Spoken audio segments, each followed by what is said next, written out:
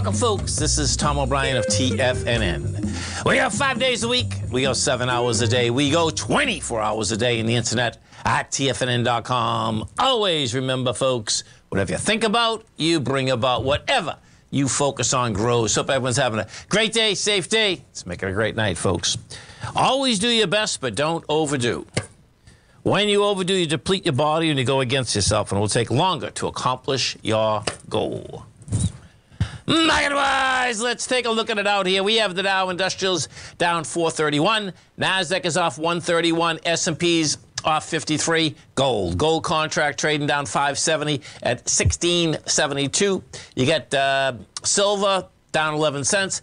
$19.24. Light sweet crude down $1.28. $84.45 a barrel. Notes and bonds. The 10-year note down 17 ticks, 113.26. The 30-year off a full point, plus 5 ticks at 129.25. And King Dollar.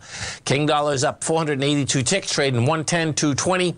The euro is at 99. The yen is at 143, and the British pound is at 113 to $1 US. Our phone number is 877-927-6648. Give us a call, folks. Want to know what's going on in your world? In the world of the S&Ps, let's take a look at them. What do you have? Well, bottom line is that you're getting a rejection of lower price, folks. And, you know, if we can keep, you know, where we are right now, it would be fine. Okay, you close right here. Bottom line, that's a rejection of lower price. You have lighter volume. We have in the SPY right now, you get 51 million shares traded right now inside of the SPY. So ballpark, and let's say we do 71, you rejected 103 million.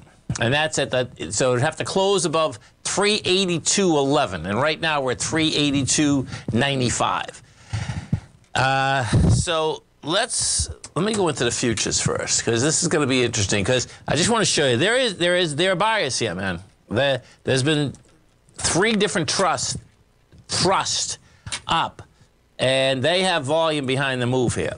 So when we take a look at this, you're going to see, you know, first you came off this low, and you had volume all the way up to 38.62.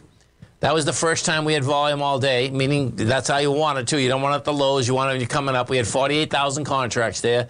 Then we backed down with 35. So you had 48, you back down with 35, and then boom, we go higher with 77.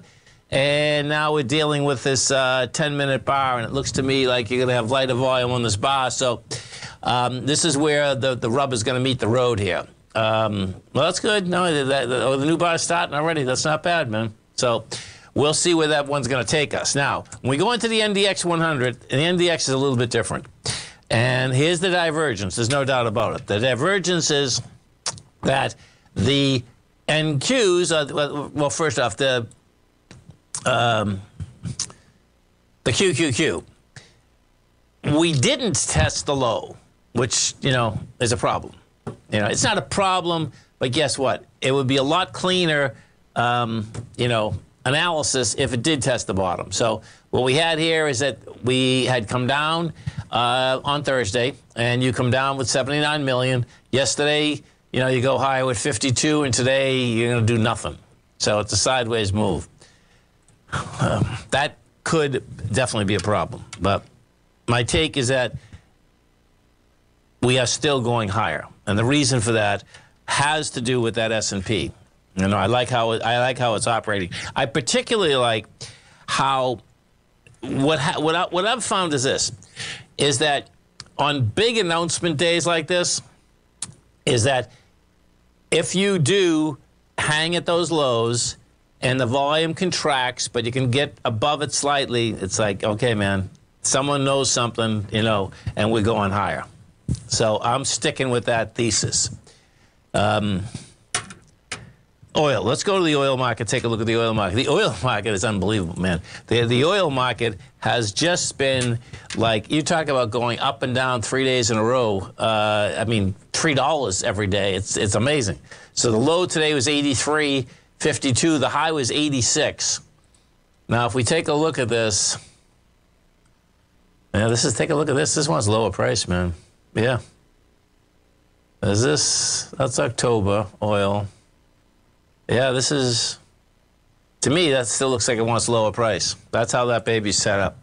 We go into the note and bond market, and what we have here, I'm going to put this on a continuous because what's happening is that we have already done a 100% move of a move, meaning that most times, folks, let's say that if you go up $15 and you come back down $15, that's a 100% move or move. Most time, that's the most that any equity, futures, all of the above does. You know, well, it can go lower or higher, but my point is then it starts going sideways, it chops around, it does all of those things, okay? So if we take a look at this 10-year first, and we put this back, we take a look at it, I just want to see what it's coming into. Okay, so I'm going to put this, I see, okay, so, okay, I see right there. Okay, this is good. Well, you know, you're coming into a lot of resistance here, you know, support rather on the way down. Now, the support has been null, that's for sure. And I suspect if this is going to be a bounce, you know, we'll see whether, you know, but you're definitely coming into some support there. And the dollar hasn't moved at all. I mean, the dollar basically is saying, hey, man, I'm going to the moon, and you can either come with me or not come with me or try to fight it. It looks to me like that dollar is not going to move until there's announcement out here tomorrow. And the kicker in the announcement tomorrow, I suspect what we're going to have, folks, is that it's going to be 75 basis points, 0.75%. And if we do the 0.75%, what will end up happening, that the rate then would be, you got the high end would be 3%, you know, because, no, the high end would be 3.25%. Yeah. Because we're at 2.5 on the high end of the range. Okay, the low end is 2.25. The high end is at 3.25. And, you know, it's real possible that, actually, let me look at this for a second. I want to see this because this came out too. So the calendar, okay, so the calendar, yeah, you know what, man, I bet they're going to go 75 basis points.